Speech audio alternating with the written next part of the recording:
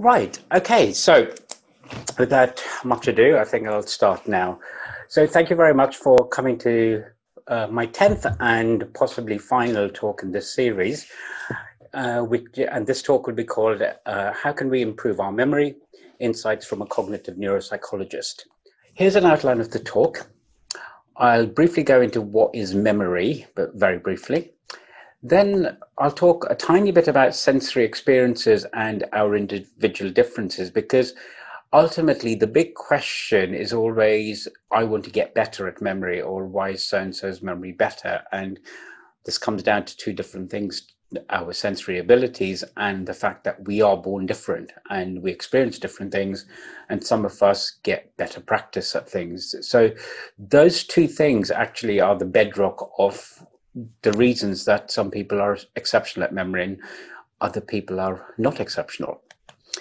Then I'm going to go into the cognitive side of my talk, which is basically to explain why memory is complex, but also where you can improve it. So there are three stages of memory that I'll go through, which are encoding, storage, and retrieval.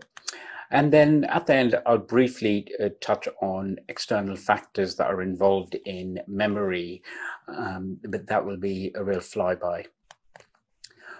I want to start with this metaphor, which is fading footprints.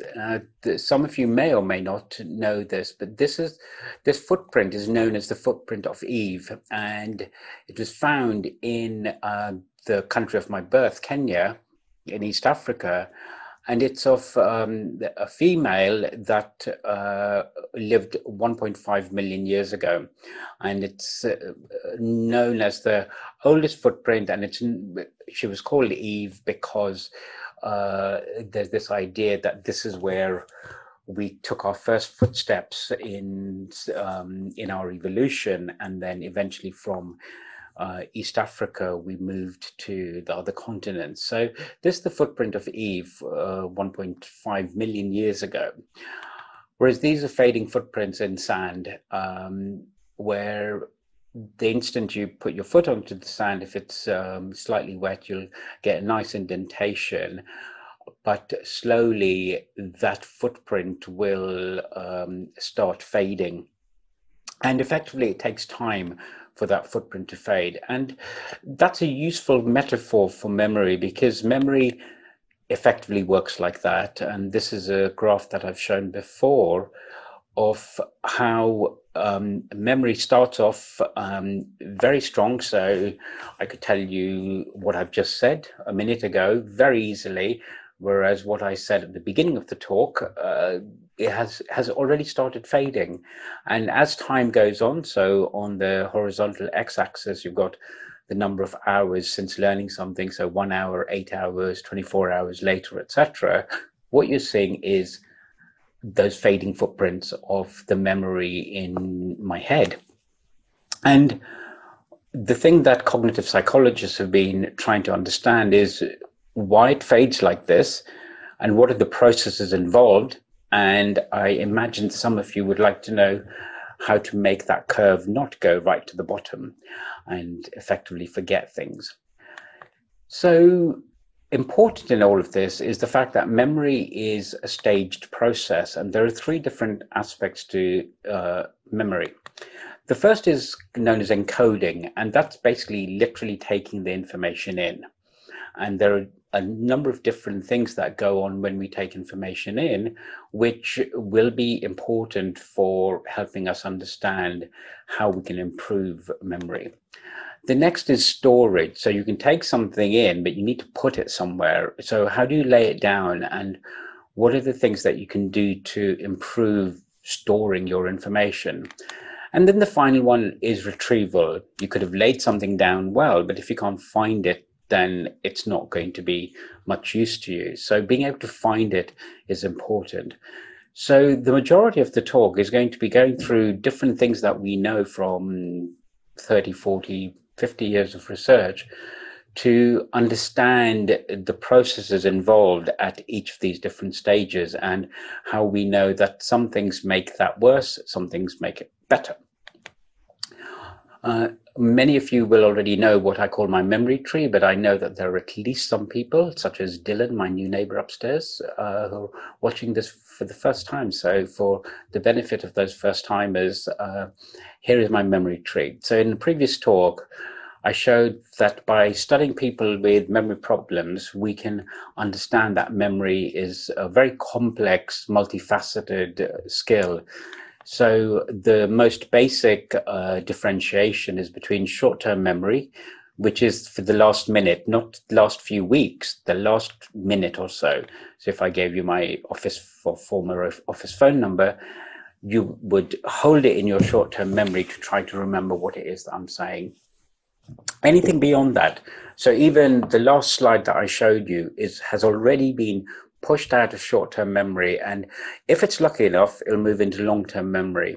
The long-term memory itself breaks up into two different parts known as procedural memory, which is memory for skills such as playing a guitar or being able to touch type or driving a car, etc., and declarative memory, which is memory for information, actual memory for facts. And that itself breaks down into two different things, which is memory for events, known as episodic memory, so remembering my 50th birthday party, or memory for pure facts that aren't anything to do with me, such as Einstein's famous equation of memory. So what we see here is that memory is this multifaceted and multi-component system. And so having a better memory is already a complex issue, because it's a better memory for what? An amazing guitarist has better procedural memory than I ever will, but maybe my semantic memory for capitals of the world is much better than his or hers. So already good memory, better memory, etc., it has been complicated by the fact that we need to define what we mean by better memory. So with that in the background, what I want to talk about is the very first stage of memory or experiences, which is bringing information in.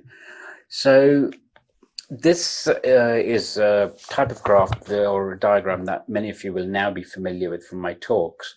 So it's an idealized diagram of the human brain, with the front of the brain on the left-hand side, where it says frontal lobe, and the back of the brain is the green bit on the right-hand side, known as the occipital lobes.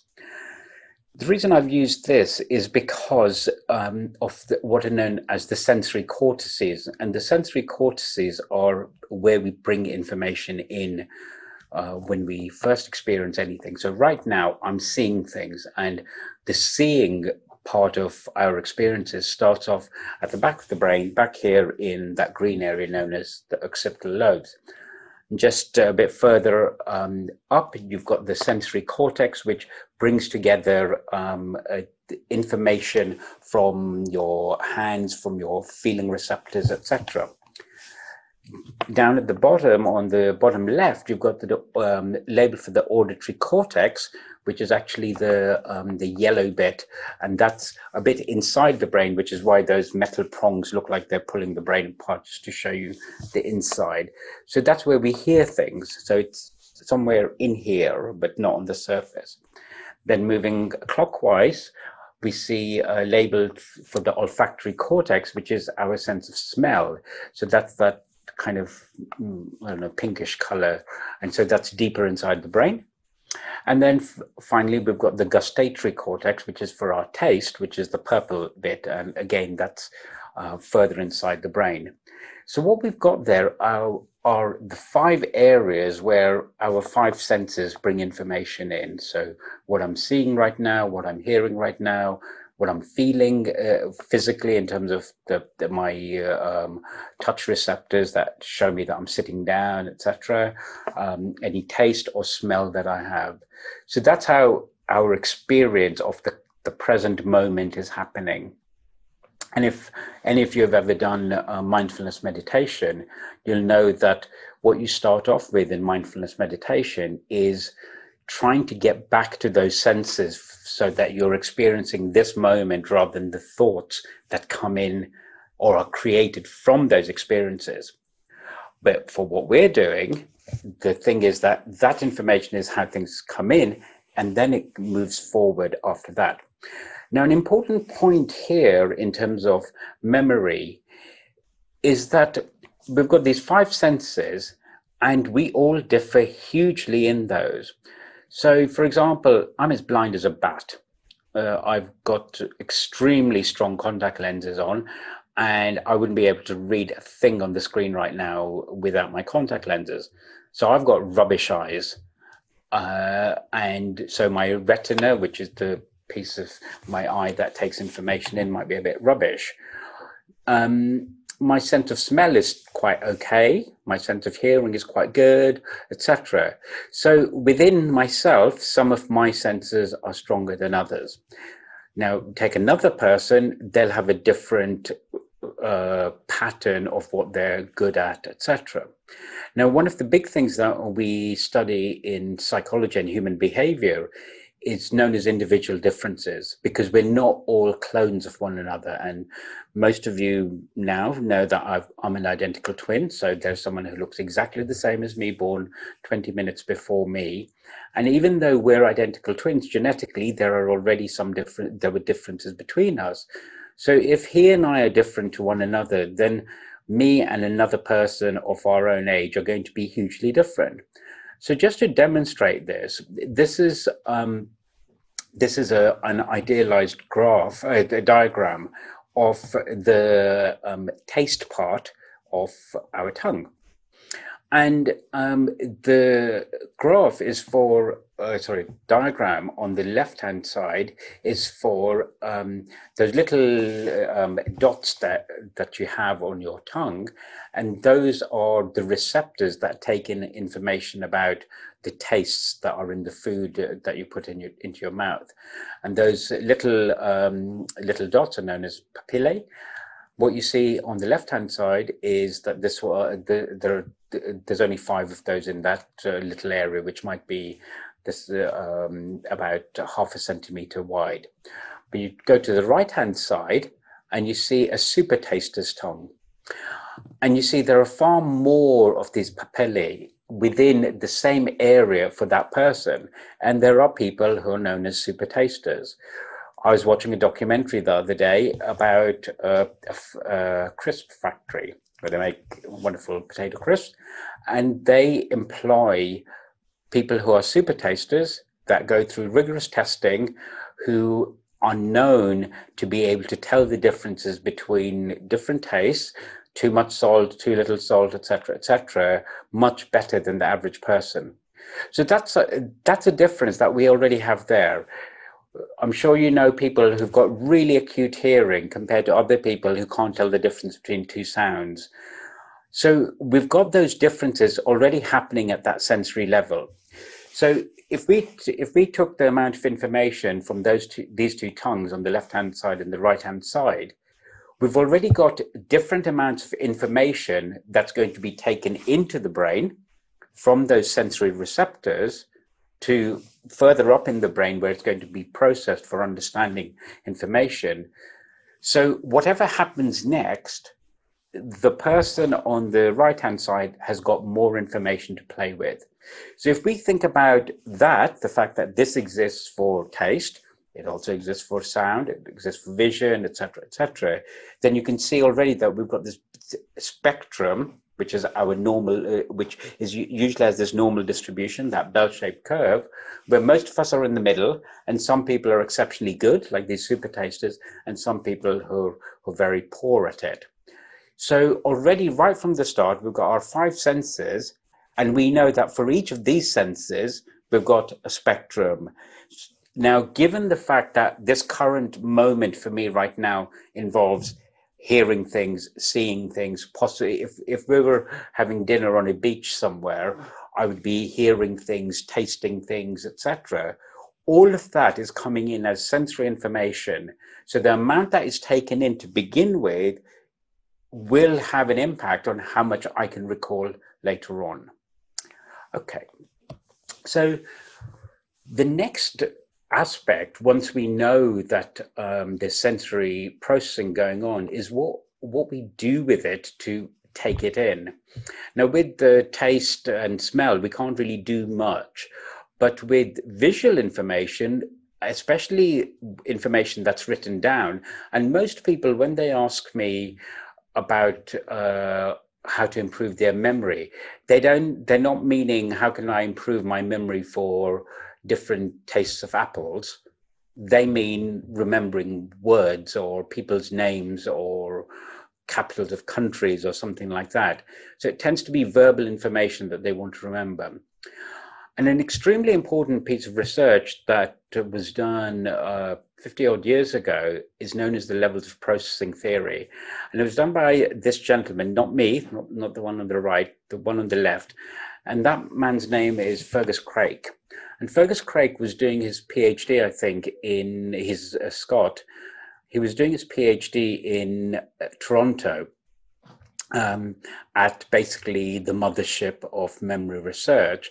And he was doing it with Endel Tulving and Lockhart. And Tulving especially was one of the major people in memory research. And they came up with this concept, which has become known as levels of processing. And this is a reaction against the fact that before them, people didn't actually refer to the types of processing you did to information. They just talked about whether it was for 5 minutes or 5 hours and whether it was for skills or for facts. But they said, actually, it's what you do with the information that's important. So they did a study in which they gave a class of students some words. And one of the groups, let's say 10 of the people, they were asked to just tick whether there are any capitals in the word that they were given. So simply, if there's a capital letter anywhere in the word, then tick it.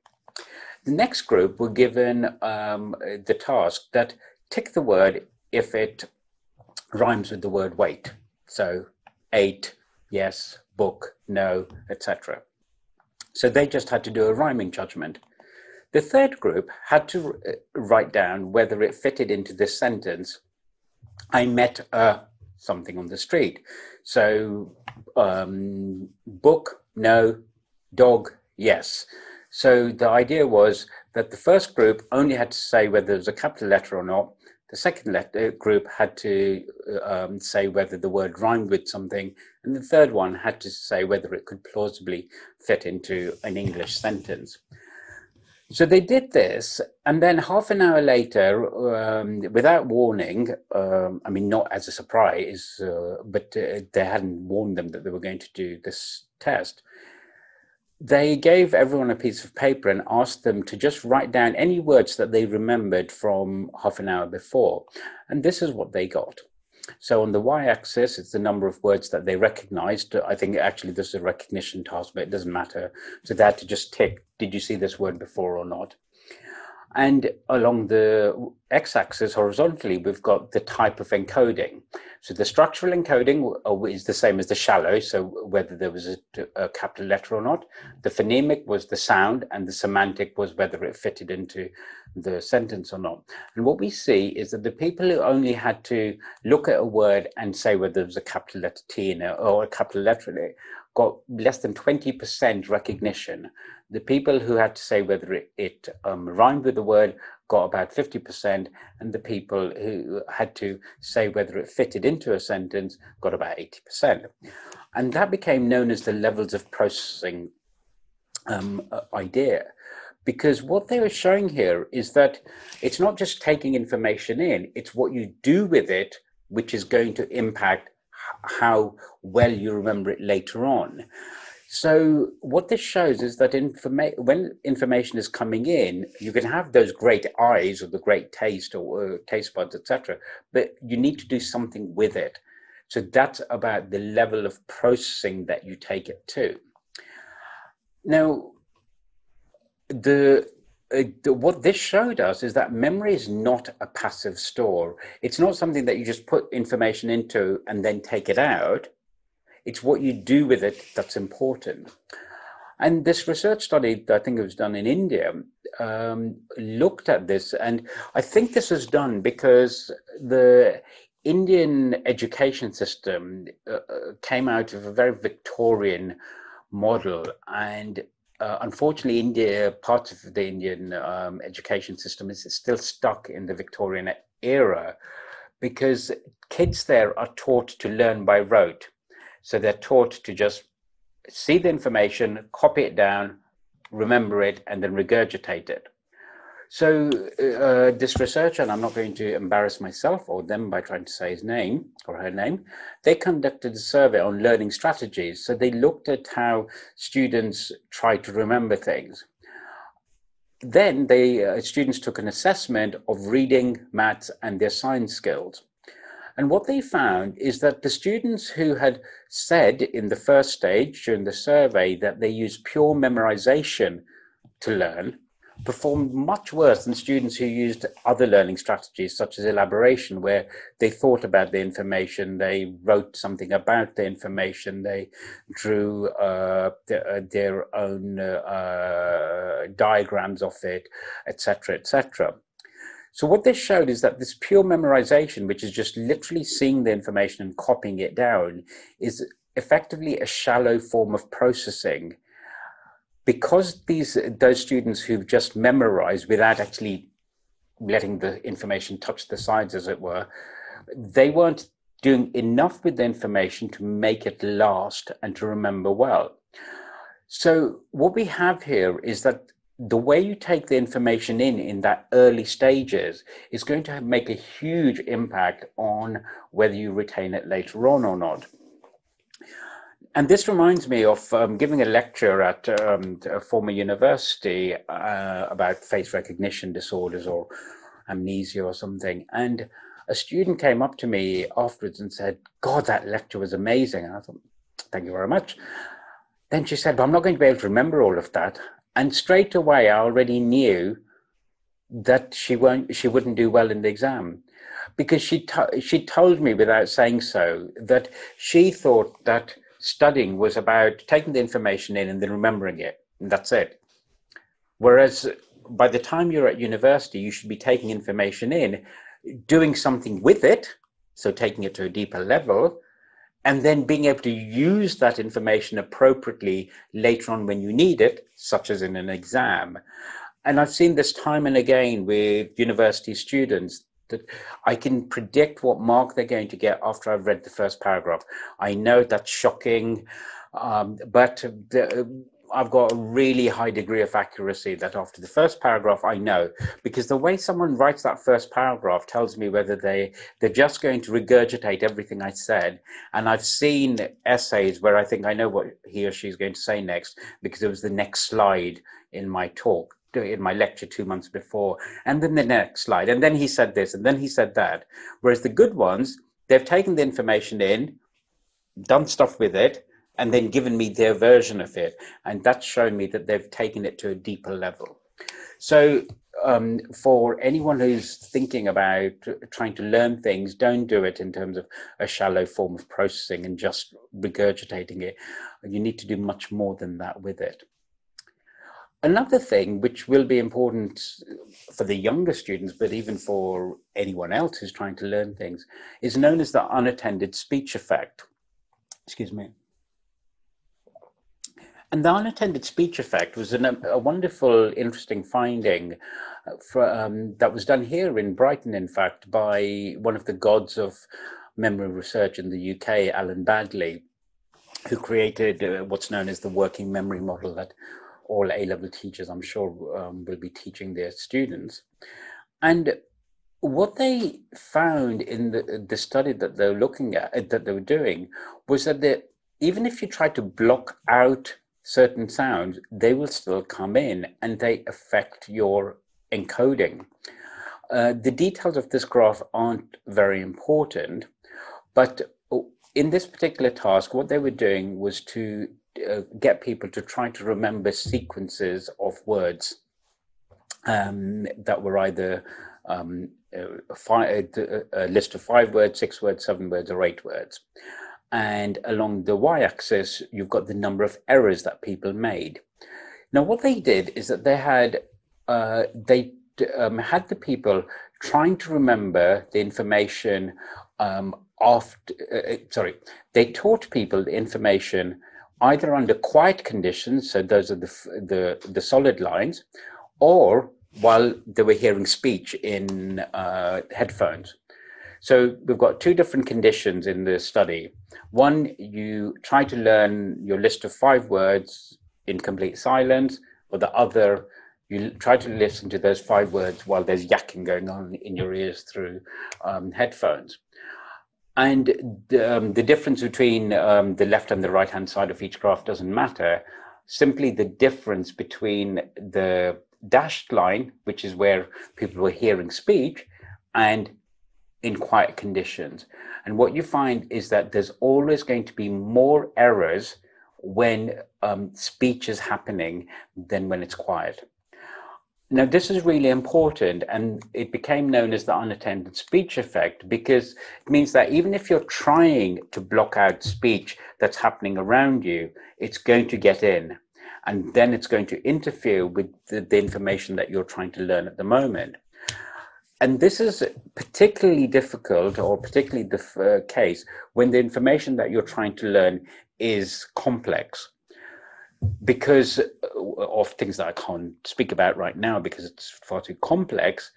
But we know that the types of processing that are required when you're trying to understand complicated information is really quite specific, and it requires a certain amount of concentration. And those words that you're hearing that you're trying to ignore, they still get in. So one of the big things that comes out of this research is that when you're trying to learn something that's possibly difficult or important, to not do it whilst listening to music, especially with lyrics. If you're listening to music with lyrics in it, then those words will get in, as the unattended speech effect has shown. So those people who study whilst listening to heavy music in headphones, they're already reducing the amount of information that they're taking into their brains.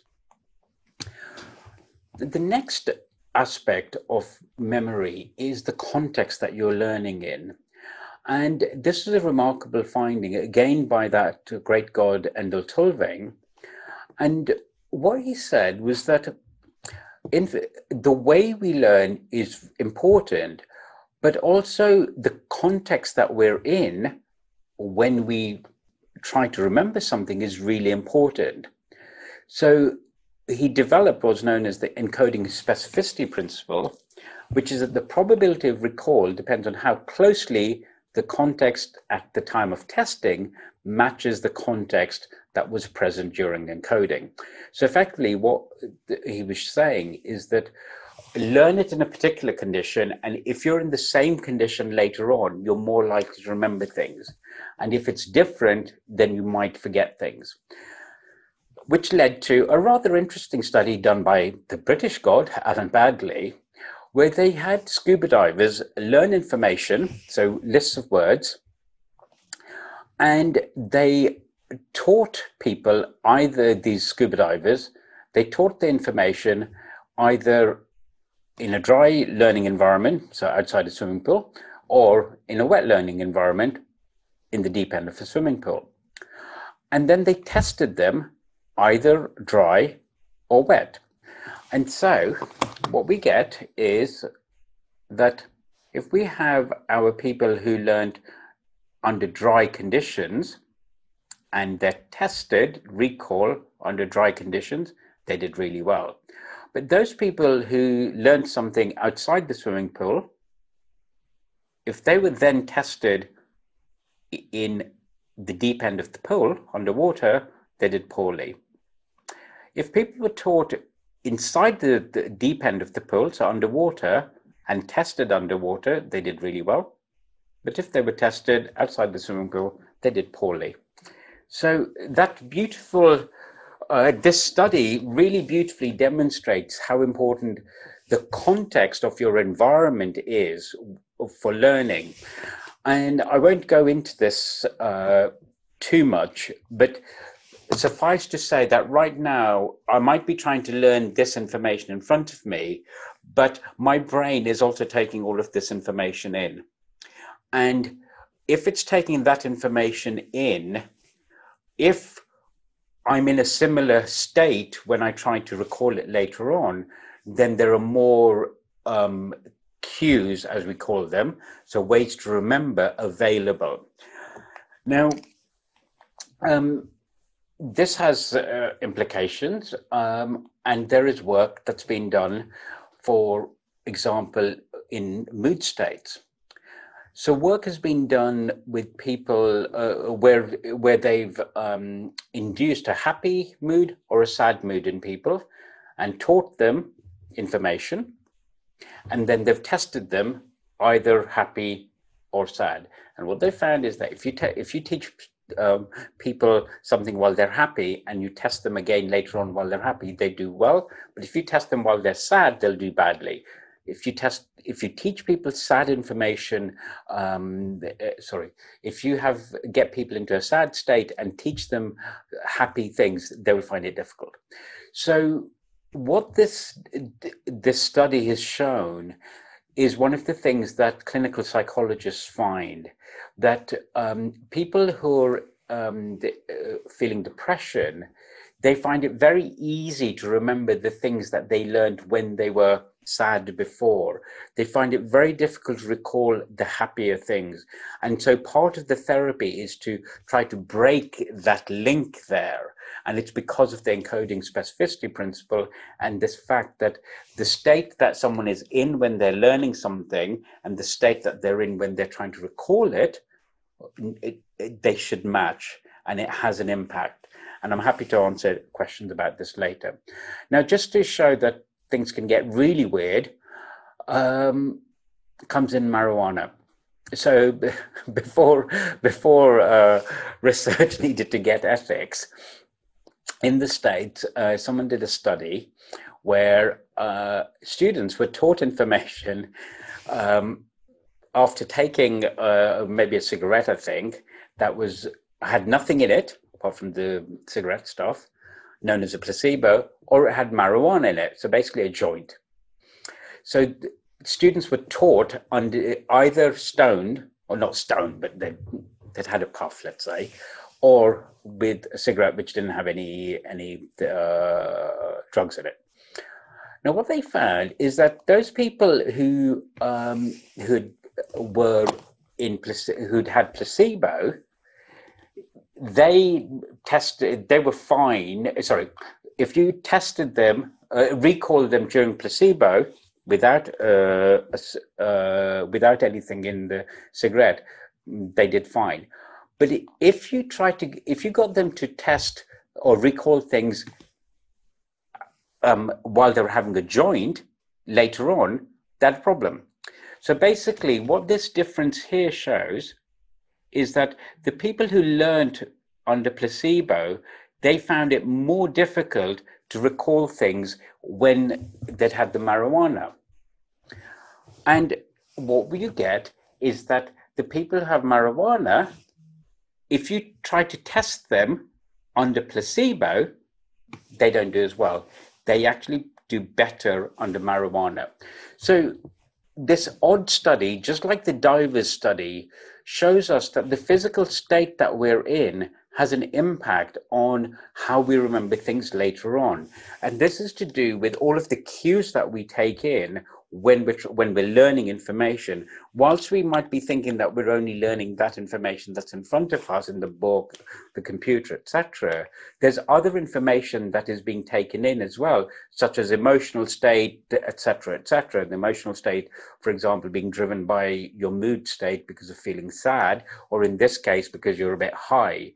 And trying to work with that is an important thing. Of course, we can't work with that in terms of research now with marijuana, but it just demonstrates this point quite well.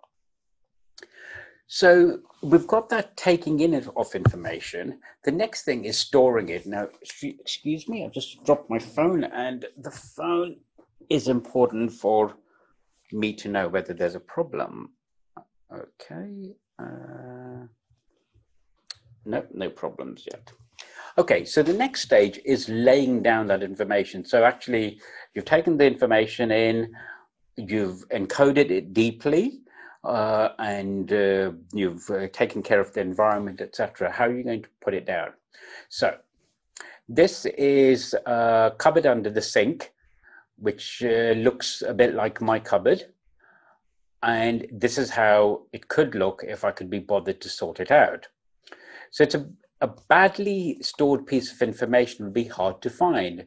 So I'm usually rummaging around under my sink trying to find something which I know is there, but I can't find the damn thing.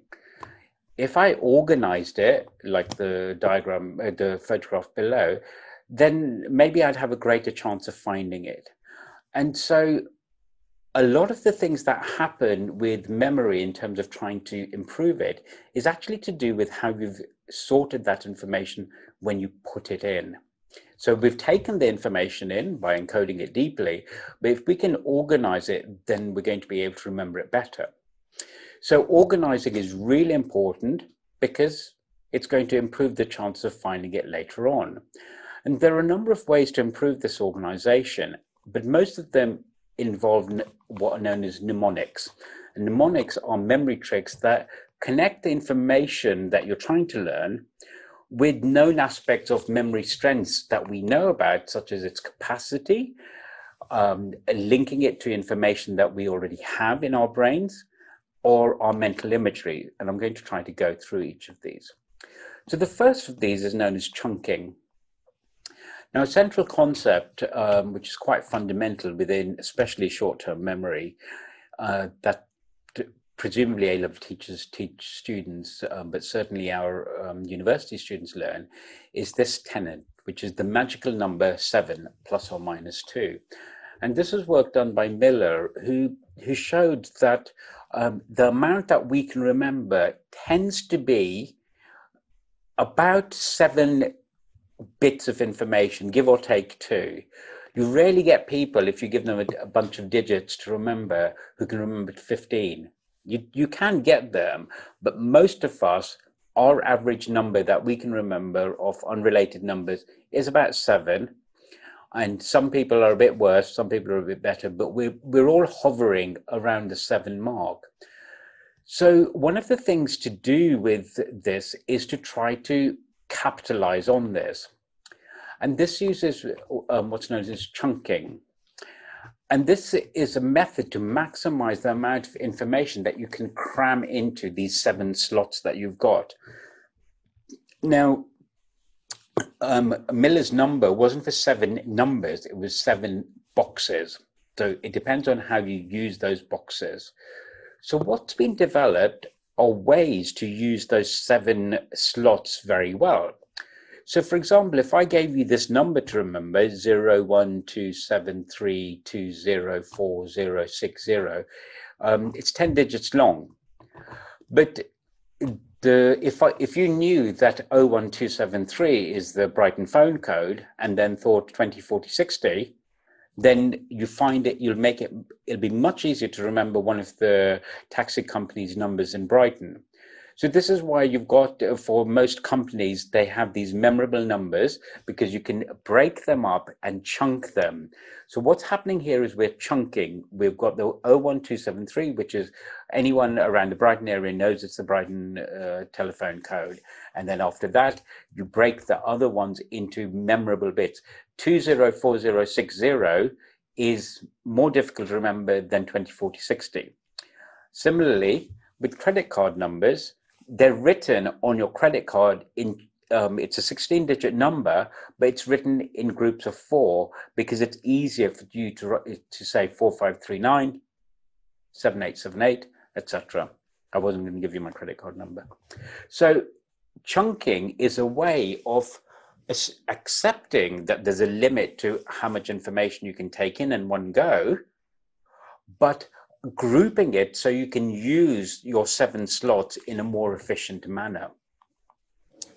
Another way is using acronyms, and this is of course important in verbal information. So all sorts of abbreviations like IBM, NASA, UNICEF, GOAT, greatest of all time, NATO, etc. Those are using acronyms to try to remember important things. Radar is an acronym. I can't remember what it is, I'm afraid. And scuba is something breathing apparatus. But those are acronyms for phrases, but it's much easier to remember as these shortened things, so that you're using up your 7 slots much more efficiently. Another one is known as peg-word mnemonics, and peg-word mnemonics use things that we already know or are really easy to learn.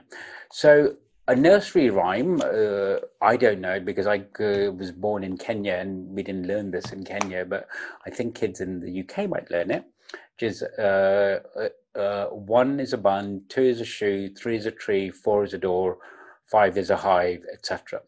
And so what's been done here is to associate a number with a word which kind of rhymes with the word. So 2, shoe, 7, heaven, etc. Now, the way a peg word mnemonic works is that if you want to try to remember, let's say, a shopping list like this, or just an unrelated list of words like this, what you do, and you want to remember them in the order that you've been shown them, you associate each word with its corresponding one in the peg word mnemonic. So the first word, eggs, you associate with the bun. And what is suggested with this technique is that you create a mental image that looks quite distinctive to you. So you might think of it, some eggs in a bun. Then the next one is bread and shoes. And while I was putting this talk together, I thought, how can I do that? So I Googled bread and shoe and I got this. So these days you can get anything. So these are 2 loaves of bread turned into what look like carpet slippers. Now, the idea is that you keep going. So the biscuits, you'd somehow create an image of a tree with your favorite biscuits hanging off them. And importantly, the more bizarre the image that you create, the better. Because then afterwards, you can close your eyes and you think, 1, a bun. Bun, what did I? Oh, there's those eggs in the bun. And then 2, shoe. Oh, those funny slippers made out of bread. And so by creating these mental images that are quite vivid and sometimes bizarre, you're linking them with information that you've already got stored in your brain, which is the 1, a bun, 2, a shoe, 3, a tree, etc. So that when you're trying to recall them later on, you've got your important cue, 1 is a bun, and then you think of what was it that I recently thought of that went with the bun. And so these peg word mnemonics are really, really useful if people are trying to learn things in order. And they're used quite a lot. Another one which takes us back to ancient Greece. So hello to my Greek friends. And this is known as the method of loci, or the memory palace. And this is how the Greek famous orators who gave these huge speeches remembered what they wanted to say. What they were doing was to imagine a fancy palace that they knew, and they walked through the palace, leaving bits of what they wanted to say in different rooms in their imagination. And here, what we've got is kind of like an adult version of the peg word mnemonics, where, you know, you've got those nursery rhymes, but now you've got the adult in their palace or whatever, and they're walking around in an order around their palace, leaving information in each one. So if you just have a house rather than a palace, what you would do is, and if this was your house, which is quite palatial, in fact, you would think of yourself walking through your house or room in a particular order. And what you would do is you would leave things in each of those different places. And you would try to create these images that would help you remember things better. So the one a bun, two a shoe, etc. You could think of the chair and the, what was it first, eggs. So the chair full of eggs, the two a shoe. The second thing on my list was the bread. So you could have the desk overflowing with bread, etc. And so you would create these mental images, these visual images, so that later on, when you wanted to walk through, you could pick up those things from each of those locations. So these techniques are useful. And here's a demonstration, because this is a man who used to be the world memory champion. And in this video, he tells you how he did it. The video is about just over a minute long. And I've got to warn you that I think sometimes the sound is quite loud. So you might just need to reduce your sound for a moment. So, what's his secret? Before he even sits down with a deck of cards, Andy uses his memory technique. He takes a walk around London, visiting a series of landmarks in a particular order. Number 1 might be the Houses of Parliament. And number 2, Westminster Bridge. He walks the route several times to establish it in his mind. But that's just the first stage. The second is putting his imagination to work. When I memorise a deck of cards, I turn each card into a picture, and this is a colourful animal or object that I've learnt to associate with that particular card. The Jack of Clubs becomes a little bear. The 9 of Diamonds, a saw. And the 2 of Spades, a pineapple.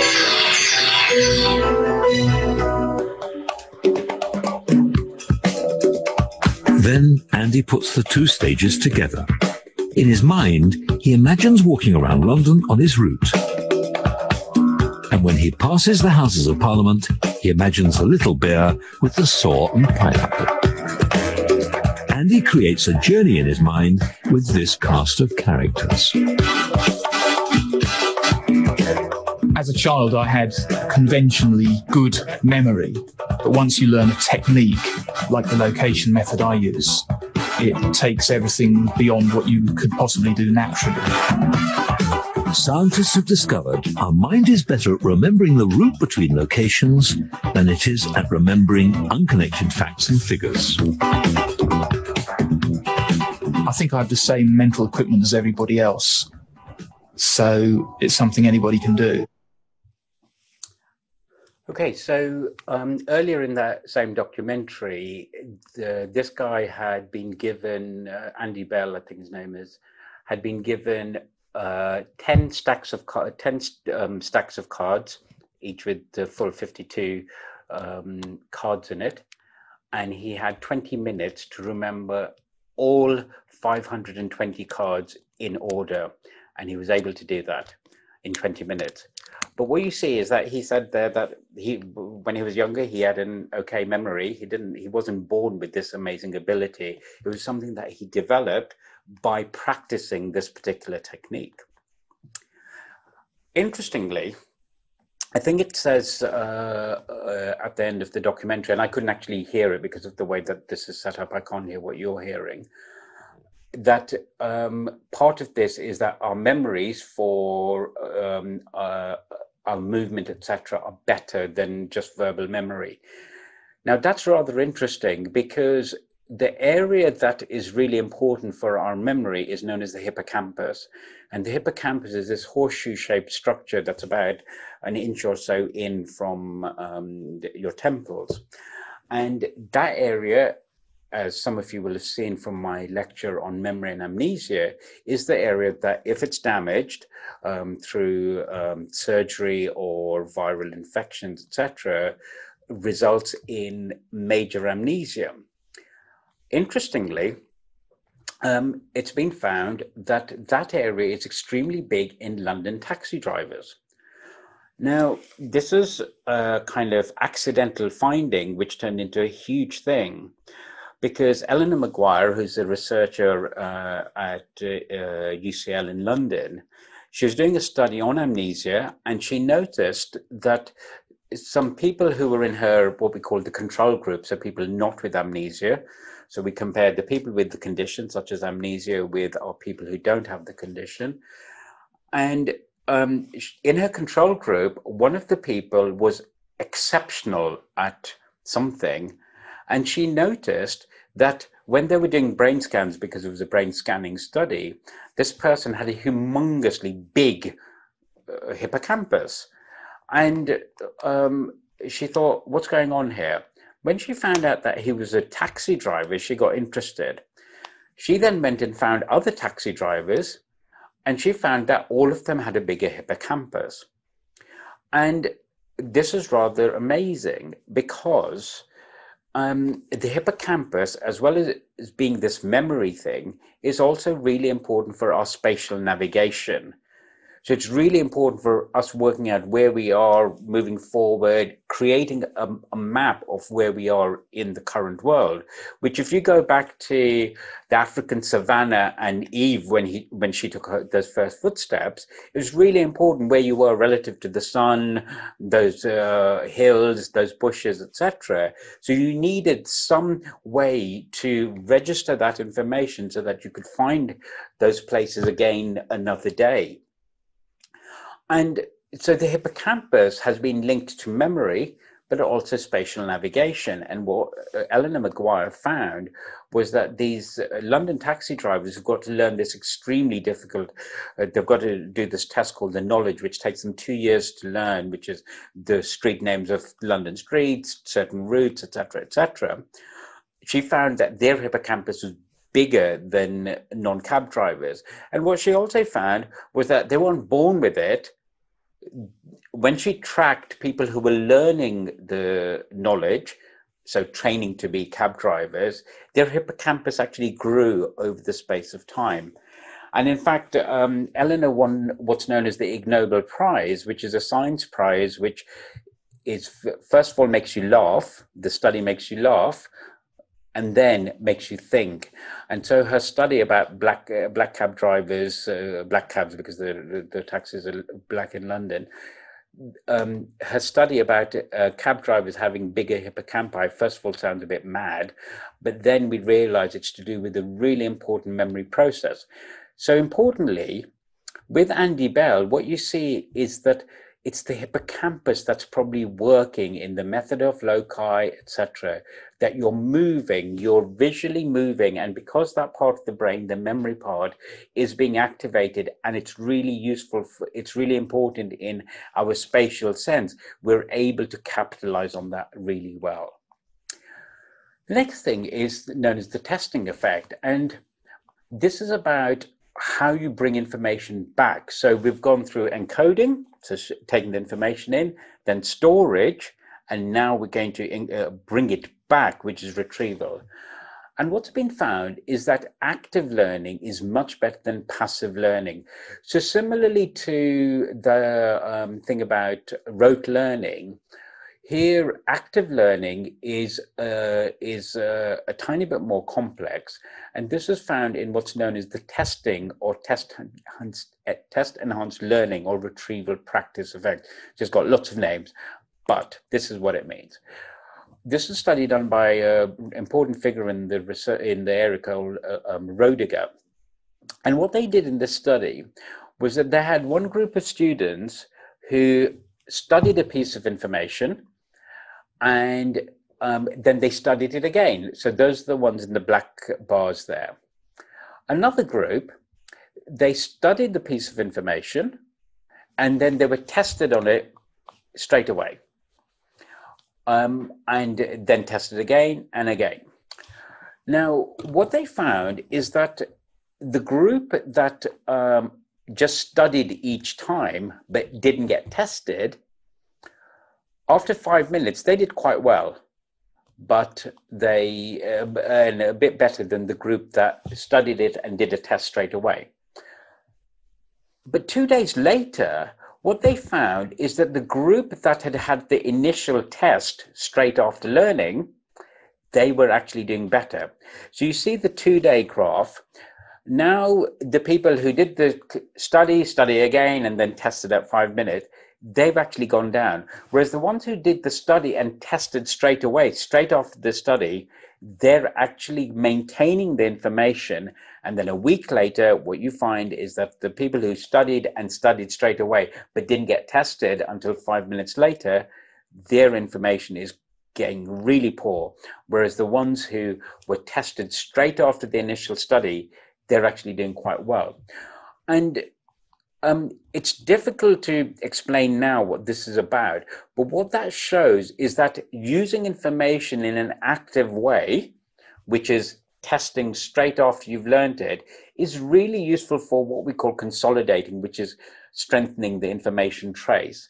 And what they've done here is capitalized on that. Whereas studying something and then just repeating it, which is kind of like the rote learning, so that's the black bars, the study people, that helps you if you want to remember something straight away. But in the long run, it's not actually helping you. So again, this is a different way of seeing that what you do with information is really important. If you test yourself on something straight away, you are actually helping yourself in the long run. Another issue is how you do your learning. Now, you can either have what's known as massed practice. So you've got a test on the 22nd of a month, and you could do 4 hours of studying the night before. Or you could do spaced practice, where you do 30 minutes on various different days, and they're not even consecutive days. But you're doing 30 minutes on each of the number of days, and in total you get 3.5 hours. So you've got 3.5 hours of testing, practice and learning spread across 12 days or so before the test on the 22nd. So that's the blue stuff. Or you have one big massed practice and learning the day before. What happens? Well, in fact, at test, the people who do the massed practice, they do really badly. The people who do the interleaved, where they do a bit of learning, then go away and do something else, and then come back the next day and do a bit more learning, then go away and do something else, then come back and do a bit more learning, and that's the interleaved or the spaced practice, they do much better in the end. And the spacing effect, the reason it's working is that in the massed learning, you end up with what's called habituation. And habituation is basically getting used to something and getting bored. What happened is that you're seeing the same thing over and over again in your 4 hours of testing, and you're thinking, I'm bored, I've seen that already, or your brain is thinking that, at least at some level. And as a result of that, your attentional system kind of gets a bit bored, and it's not taking information in that well. So that encoding that I talked about right at the beginning, that's going to get worse and worse over time because you're just not paying attention. Whereas with the spaced learning, your attention is increased because it feels fresh every time. And the context might change as well, because you might go and do something in a different room, it might be in the library, etc., etc. And the result of that is that, as I said earlier, with, let's say, the divers, etc., you've got lots of these different cues, and those are going to help you as well. And those retrieval cues and the fact that you've got more attention each time, rather than your attention going down like this, means that you're taking in information better. And so each time, even though you're only studying for a shorter amount of time, you're using it much more efficiently. So basically, cues is the important thing. Now, here, this is a suggested idea of how we store information. And memory is supposed to be set up as a network of associated ideas, concepts, and information. So if you're thinking of a fire engine is connected to things like being red, to do with fire, to do with trucks, possibly to do with the ambulance service. But the word truck is linked to, it looks like a bus as well. It's a vehicle. It could be linked to a car. It could be linked to an ambulance as well. The word red is linked to all sorts of different colors. And so the idea is that each word that you know or concept is linked to other things.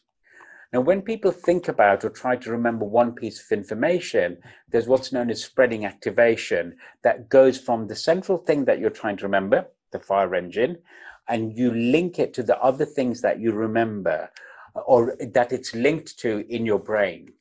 And each concept activates more information. Now, if those things that the fire engine that you're trying to think of is linked to these cues that you might remember, then the chances of remembering it is increased.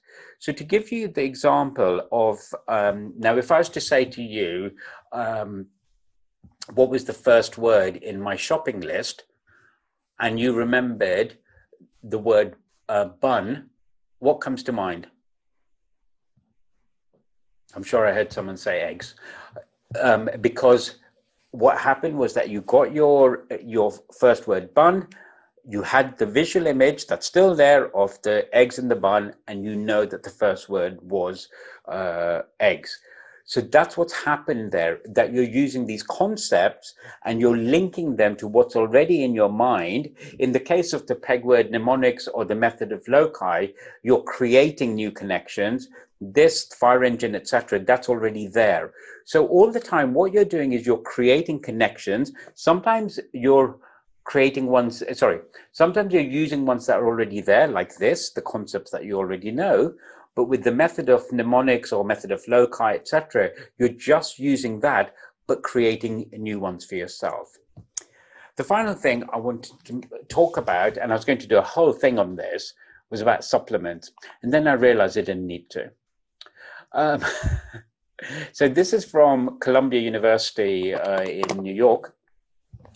And it's a page I found, or Claudia found, about memory boosters. And I'm just going to read.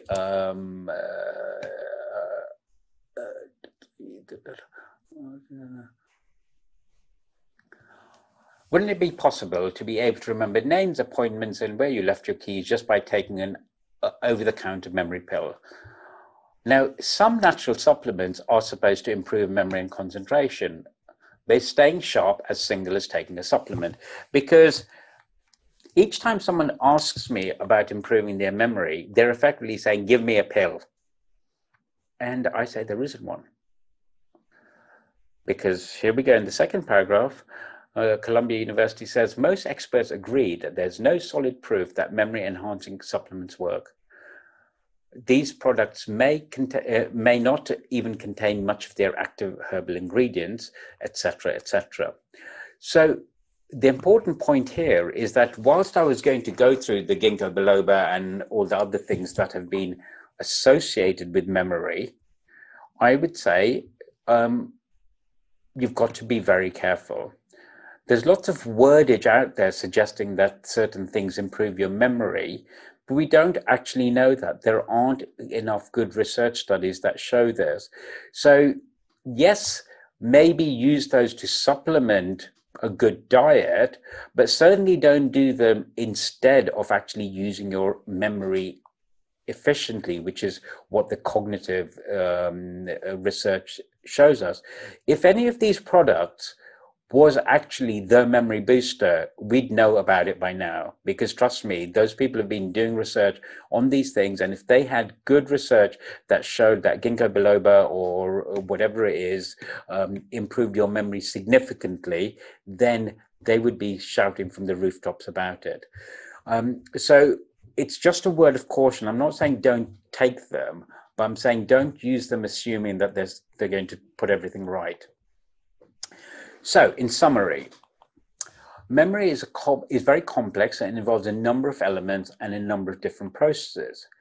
And we're all born with differences between us, and so some people always be naturally better than others. It is possible to improve at each of those three main levels of encoding, storage, and retrieval, as I outlined in the middle of the talk. But the differences aren't immediate. So this isn't something about learning the method of loci and suddenly being fine with it. Lots and lots and lots of practice is needed. So Andy Bell, the guy in the video, said that it took him a long time to learn this, and it needs to be constantly practiced, because he can't keep going around the same house in his head, because he'll get cluttered. So he needs to keep using different places, learning different places, etc., for using this technique. An important other thing is that is an issue of what we call generalization. Getting good at using the method of loci for learning lists of words isn't going to get you better at remembering a new language. It's going to get you really good at learning lists of words or decks of cards and which card goes after which other card. But it's not going to get you better at remembering things that aren't related to that one thing. So that technique, whilst it's good, it only gets you really good at what that technique is good for. It doesn't result in a wholesale improvement on memory. So I think it's really important that people bear in mind this, rather than assuming that you learn that technique and then suddenly all of your memory is fine. It's a horses for courses thing, that you learn those techniques and you apply them appropriately in different circumstances. So there is no cheat way to get good at this. There's no pill, and there's no one method that's going to get you better.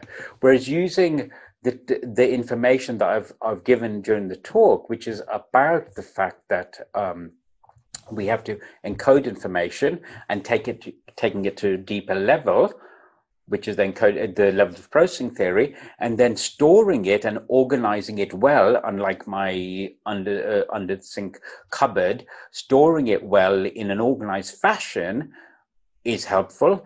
And then the way that we try to remember it and retrieve it in that way of the active retrieval, etc., all of that increases the chances. And memory is a muscle. So when you learn these techniques, you can use them in different ways. So my memory is a bit elephantine. So when I learn new things, I learn new things very well. But it's not because I was just born like that. It's because I've learned how to use those skills better. So the idea would be learn the different skills and apply them again and again, until, just like all skills we learn, it becomes just a habitual thing that you can do. Okay, finally, I just want to tell you about my research team's participant database. And this is a database that we're putting together to allow people to contribute, to take part in our research, because some of our research is online and we can send you a link and you can do the research. The data, your personal information is always anonymized, so you wouldn't be identifiable, and I'd be the only person who'd have access to that database. And what we'd like to do is to create a large database of people of different ages, different genders, different nationalities, etc., because sometimes we want to look at the effects of these different demographic variables on our research. So the biggest study we're doing at the moment is a study looking at dementia, or trying to develop a test of dementia that can catch it much earlier than current tests of dementia are able to do. And if we can diagnose dementia earlier, we can preserve more of the individual before the nasty later stages of dementia have set in. And this has turned into an international project, translating it into a number of different languages. So if anyone is interested in either being a participant, so anyone can do these studies as a participant, or if you're a researcher who's interested in this research, to get in touch. We've got a lot of research on face recognition, on this condition called prosopagnosia, or difficulty in recognizing faces. And then research on a task that I've developed called JEF, the Jansari Assessment of Executive Functions. And this is how the front of the brain manages behavior across a number of different conditions. And then finally, stroke rehabilitation. This is Pedro's PhD, where he's using music to try to improve movement rehabilitation after stroke, because it's found that music can be a really good key into a window in to unlock certain movements and to improve the chances of rehabilitation working. So if one of my team hasn't already put the link for the database on there, I hope one of them will do so now. And if you want to get in touch with us, you can email me, or you can email Claudia, my PhD student, at c.pulcini@goal.ac.uk.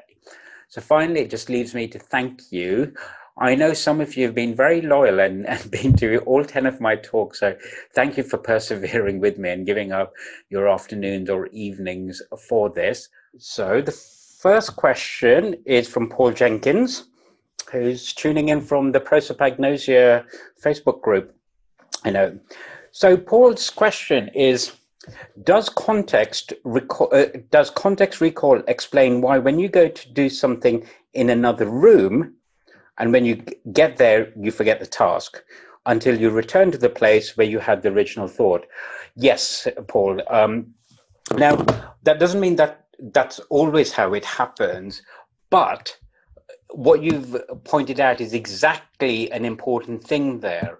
And this is why, if you've forgotten something, sometimes trying to recreate the context that you were in when you last remembered it is going to help you bring it back.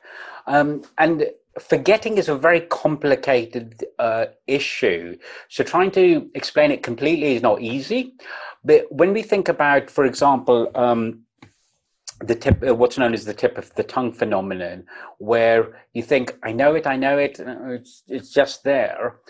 Sometimes what people do is that they keep trying harder and harder and harder to find that piece of information. But in fact, that doesn't help. Sometimes the best thing to do is to let go, because by trying harder and harder, so in the equivalent of you being in a different room and having forgotten, if you try really hard in that room, you're actually just making things worse. The best thing to do is either let go completely or go back to where you were, and that might give you the cues that you need to recall something.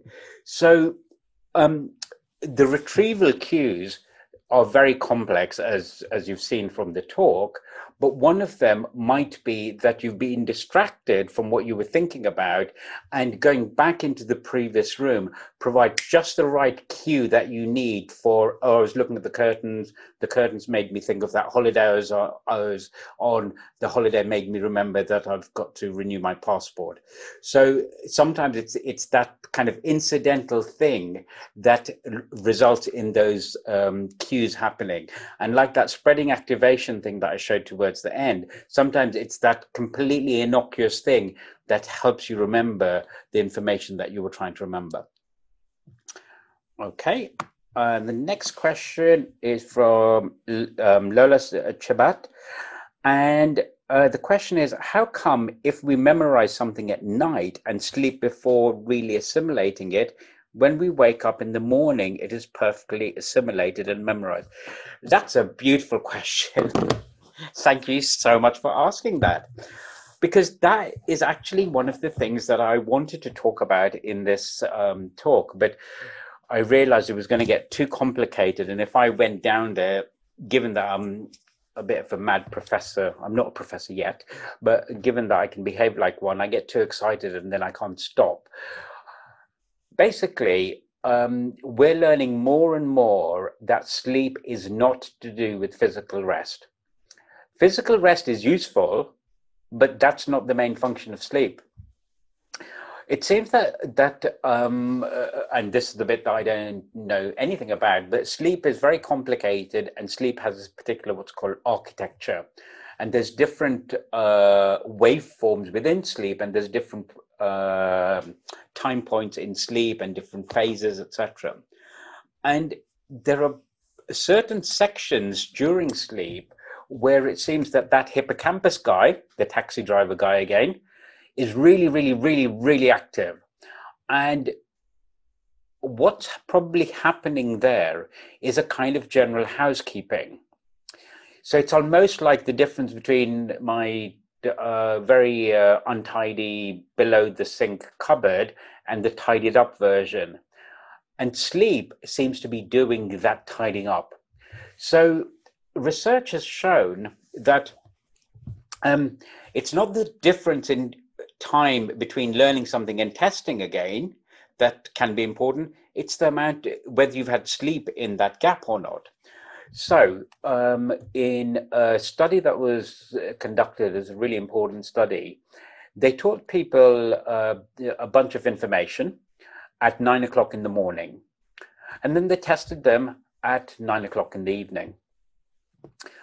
But importantly, before they tested them at 9 o'clock in the evening, they taught them a bunch of new information, let's say at 8:30 in the evening. So what we've got is in the morning, teach something at 9 o'clock. 11 and a half hours later at 8:30, teach them something else. And then test them on the stuff that they learned in the morning at 9 o'clock. Do the same experiment, but teach people at 9 o'clock in the evening, and then 11 and a half hours later at 8:30 in the morning, teach them something else, and then test them on the stuff that they learned the previous evening. So exactly the same timings, etc., etc. The only difference is that with the second group, they slept in between. And what was found is that the people who learned, who had the sleep, performed much, much better in remembering the information. Now, the reason for this is actually to do with the stuff that happened half an hour before the test. Because what they found is this thing called interference. And interference is basically that messed up stuff that comes in that gets in the way. So it's there in front of you. And it seems that what sleep does is it protects the information from the interference. So if you don't have this messy stuff that happens because you're sleeping and your hippocampus is managing to do its housekeeping and tidy things up and put them in the right places, etc., when you learn that new information, by that time the stuff is nicely tidied away already. Whereas if you learn in the morning and you haven't slept, the hippocampus is still doing its stuff, but maybe it's not working a lot because it's really busy doing the other stuff that you need while you're waking. Because it's doing that, when you learn something just before your test, it hasn't fully organized your information, and so you get that interference and therefore poorer learning. So we're learning that sleep is really important for our cognitive processes. It's not just for physical rest, it's for a lot more than physical rest. So your question is really nice because it brings up that important issue. And when I go to bed, I will often, like for the last couple of nights, as I'm going to sleep, I will think about, I've been thinking about this talk and I've been thinking, okay, so I read this and I think about the concepts and the story that I want to tell you and think about how I'm going to link them all up. And I don't write it down, I just think about it, because thinking about it is placing those things, you know, around the head somewhere. And I'm going to let the hippocampus guy do his or her work while I'm sleeping. And the next day, even if I don't remember it straight away, while I'm doing the talk or preparing it, some of that stuff comes back. So sleep is really important for that. So thank you for your question. Next question is from Nayanika Sengupta from India, who's asked that she's seen a few of her classmates perform quite well by just studying a whole bunch of topics the previous night of an exam, which is quite similar to mass learning. Is it because they use memory aids like mnemonics and others, or is it that they innately have better memories than the average? And interestingly, Nayanika, if in your question you said the night before, it may be simply because of the sleep, not because they did it just the night, not because of the massed learning. Now, please note that all of the concepts that I've talked to you about are not binary. So it's not that mass learning is bad and spaced retrieval is better. It's just that generally speaking, it is better to space out your learning than to have one big solid go. One big solid go is not going to be, is in itself is not bad. We just know that generally speaking, on average, for most of us, doing a little bit every day, etc., is better. It may be that maybe they're just innately better, and they've always known that they're good at being able to cram it at the end. But one thing could be that they might not retain that information. Um, so if we go back to the retrieval practice effect, they might be like that group that just studies something and then does the test and then it's all forgotten. Whereas people like yourself and other classmates, you might be learning during your term or semester and slowly improving your understanding, and you might end up with the same grades as those people who did the studying just before the test. You might end up with the same grades, but they'll have forgotten it all within a couple of days, and you might hold on to it better. So in a way, what this shows us is that sometimes it's about what you're trying to do with that information. If you just need to learn it for that test, then maybe it's okay, but as a general rule of life, I wouldn't recommend it. Okay, the next question is from Tony Chabat. I hope I'm saying your name correctly, Tony. Do tell me off if I am not. So Tony has asked, has it been proven that regular use of card games, Sudoku, etc., helps maintain healthy brain behavior at older age? That's another lovely question. And in a way, it hasn't been proven that these things help, but we do know that effectively regular use of any skill keeps it up.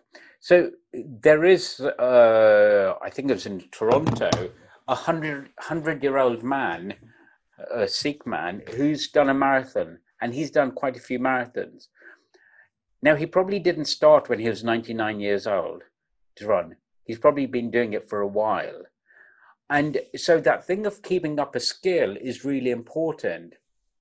And in cognitive psychology, and especially in aging, there's this concept which is use it or lose it. So if you keep using it, then it stays as a skill. If you don't use it, you lose it. Now, an example from my own experiences is that I've been going to Italy for the last 30 years or so, and I eventually learned Italian by going to evening classes here in Brighton, in fact, about 25 years ago. And so I speak Italian now. It's not 100% fluent, but I speak Italian. However, I go maybe 3 times a year or so to visit my wonderful family in Venice. And what tends to happen is that the first day or so, I sound like an idiot or a child, because I'm getting words wrong, or I'm forgetting the words I want to say, or I'm forgetting the verbs, etc. But then after a day or two, it comes back. Now, if I was staying in Italy, then I wouldn't get to that point where I sound like a child. So because I'm not using it, I'm not losing it, but it's becoming weaker. So like someone who learned a musical instrument as a child, but didn't use it at all afterwards, they might lose it completely. So these things like card games, Sudoku, etc., what they're doing is that they're keeping some of those skills alive. Now, an important thing that there isn't any proof of it, but an important thing that one could say from any form of cognitive psychology is to have a variety of things. So just doing one thing is not going to be good enough. So this is why having a variety of things is useful. So reading literature or newspapers, doing crosswords, etc., etc. So, you know, that classic thing of variety is the spice of life. Just as in life, I mean, if you talk to lots of people of different ages and different backgrounds, you end up kind of exercising that muscle of being able to understand differences between people easily. But if you have a narrow group of friends who all have the same interests and attitudes to life as you, that doesn't get practiced. So you find other people's views really weird. So it's a similar kind of concept, that variety and keeping on going is really important. And there's an English saying which is, I think you can't teach an old dog new tricks, but you can.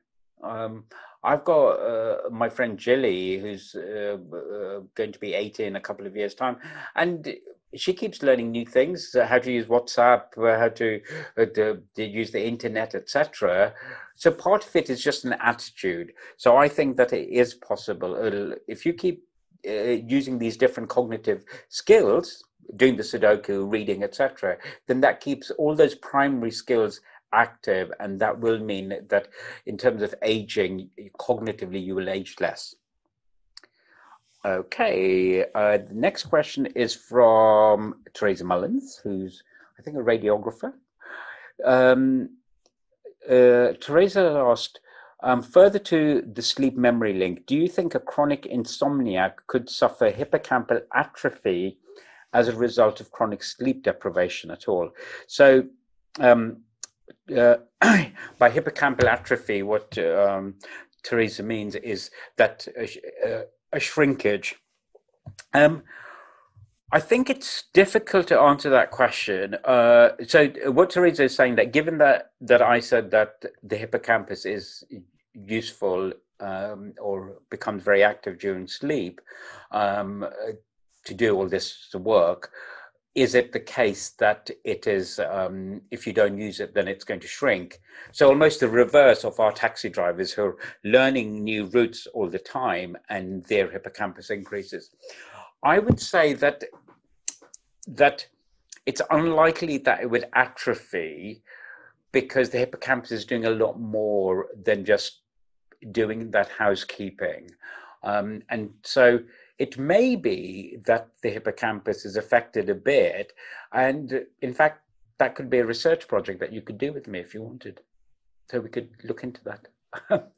If we could find a way to look at it. But I certainly think it's an interesting question, that what are the hippocampi of chronic insomniacs like?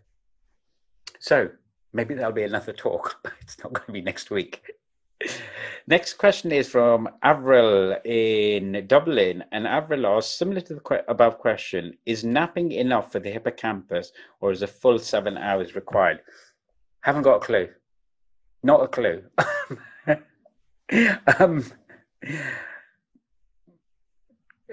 I think that there are enough individual differences that for some people a nap will suffice. But I think that what I've heard is that sleep comes in these packets that are known as quanta, and a packet of sleep is about 2.5 hours. So I think that you go in and out of these different stages, but each packet is about 2.5 hours, which is why I think that a bit of extra sleep actually makes you feel a bit rubbish, because if you start a new packet, let's say you woke up at 7 o'clock and you thought, I'll just sleep for a bit longer, and you fall into deep sleep, and then your alarm goes at 8 o'clock, because you're still halfway through one of your 2.5 hour packets, you aren't refreshed properly. And that is what I've heard, that if they wake people up at particular points in sleep studies, when they know that they've come out of one of the packets, then they're actually better. So I think the sleep question is a really complex one, and it's an interesting one. And as I said, the understanding of the importance of sleep is a relatively newish one. So there's going to be a lot more work on that. And we know, for example, that people with certain types of temporal lobe epilepsy, they also have sleep disturbances, and those sleep disturbances may be related to some of the memory problems that they've got. And unfortunately, we don't yet have the tools to know which is the chicken and which is the egg. Is it the epilepsy that's causing the sleep problems, which is causing the memory problems, or are the memory problems there anyway, and the epilepsy is just an outward manifestation of it? So we know that these things are linked, that good sleep involving good what's called REM sleep, which is a particular type of deep sleep, is that goes with good memory. But we don't know the causal issues that are there. So I think it's going to be a really interesting new frontier. And when that is done, whoever can find a good way to get people to get to good sleep is going to make a lot of money. Okay. I'm waiting to see if there are any more questions. At the moment, there aren't, which will mean that I can go out and enjoy the Prosecco that I've bought, and which is nicely chilling in the fridge to celebrate the end of my series of 10 talks, and have the lamb massaka that is currently being heated up. So I'm going to wait another minute or so while I sip this to see if there are any questions. I'm going to assume that my lovely team did put the link to our survey database on Facebook. And there are no more questions. So I'm going to love you and leave you. Thank you very much for tuning in. Thank you for your patience. I hope you've enjoyed the talks, and please do feel free to get in touch. I'm open to offers of coming and giving talks to different organizations or schools, etc. But I'm also open to research studies with researchers abroad. So do feel free to get in touch, and we will be in touch maybe about research studies, or also about future talks. So thank you very much. Goodbye.